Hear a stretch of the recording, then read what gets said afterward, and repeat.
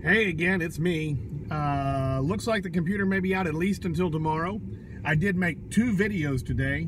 One was about meeting structure and the other was about teaching young people to be skeptical and why you might want to do that.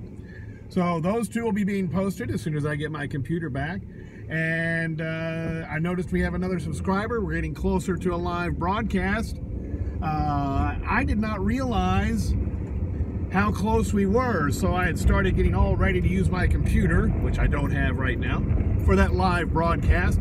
It may be that the first live broadcast I do on YouTube may be from my phone. Again, not what I wanted to do, but it will happen because I said it would, and that's how I roll. I enjoy learning with you, I enjoy teaching with you, and together we can take over the world.